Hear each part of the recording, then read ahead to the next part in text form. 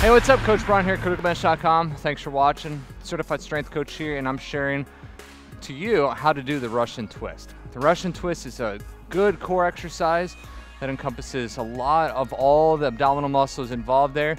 It's a twisting movement, hence why the name is called Russian twist.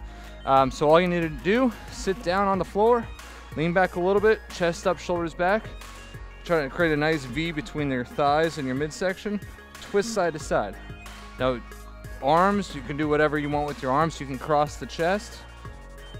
You can hold the arms out.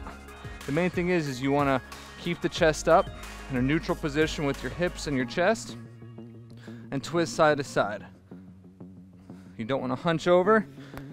If you want to make it a little more challenging, pick your feet up, side to side.